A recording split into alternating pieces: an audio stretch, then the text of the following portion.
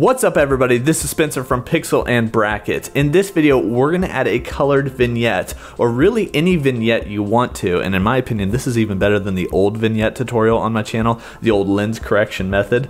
This method, we're gonna use gradients and rectangles and shapes, and it's a lot better. Give this video a like if you think the same as me. Let's get started. Here we are, of course, in Photoshop. And I have this picture by Lucian Colley from unsplash.com. Just want to give a little shout out to that photographer. So we want to add a colored gradient of some sort to this image. I think I'm going to add like a reddish tone. So the first thing that I'm going to do is find my color. Now you can do this at any point in the tutorial or whatever you're creating, but I just hit the I key for the eyedropper tool, and I'm going to find a color in here. For me, I'm going to take like a darker red color, maybe something like that. So now I have this color. I can actually double click on my color panel and pull up the color picker. I know it's this number right here, and I'm going to go ahead and just copy that for now, Command or Control C. Hit OK. So now I've got that little hex code copied. I can use that color later. We're going to create a rectangle the size of our artboard. If you don't know what the size of your artboard or canvas is, go up to image, down to image size, and you'll see it right here. And the units, 1920 by 1080 is what we got. So create this rectangle, click on your canvas, create rectangle. OK, I can do a specific size of 1920 by 1080. Hit OK, making sure that's the same units it should be. Now we want to move it to the center. We want it to be overlapping everything on our canvas. So I'm going to select the move tool, go up to select all. That's Command or Control A. And then I'm going to use the horizontal and vertical alignment tools here. And make sure you have your rectangle selected. That'll move it right into place. Okay, Command or Control D to deselect. Now we've got this rectangle. I'm going to jump into the layer styles. I can do that with the effects panel down here, or my favorite way is just double clicking in the gray space to the side of the layer. Layer styles. Okay, we're on the blending options mode, and I actually want to take my fill opacity all the way down. So in Photoshop, you can't just say no fill on the rectangle. It's got to have a fill, like we had that red color, but I can get rid of it by just dragging down this advanced blending option here, fill opacity down to 0, because we're going to add a gradient overlay. Now if I check mark that guy, here he is, and we already have him sort of set up from before, but what we have here, we have blending modes. I like to check mark dither. That just helps with the banding in the gradient, and then we can select opacity. We can select our gradient, and the most important thing is you want it to be radial, okay? That's gonna give you that circular gradient around the edges. Let's click inside of this gradient here, and we can adjust the colors. I actually selected a new color at the beginning of this tutorial, so I'm gonna use that one instead.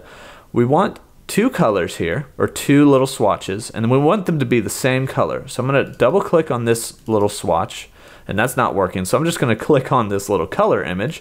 That'll do it.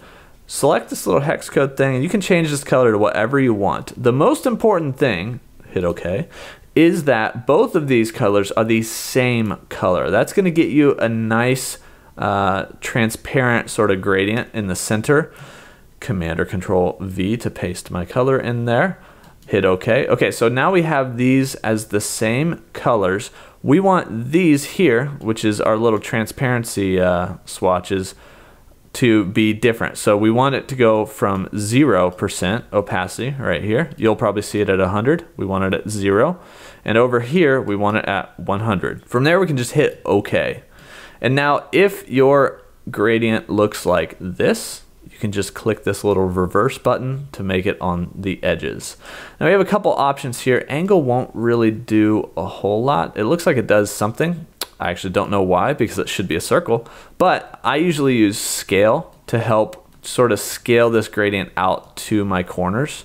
The other thing you can do, if we go back into the gradient colors, is in between here, you can select sort of where or how much influence each of these little transparency sliders have on each other.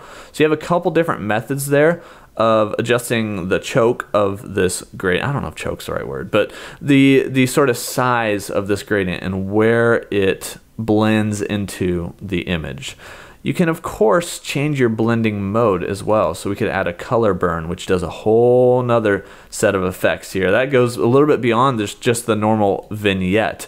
And we can of course adjust the opacity of our vignette. So if you don't want it so strong, we can bring that down a little bit.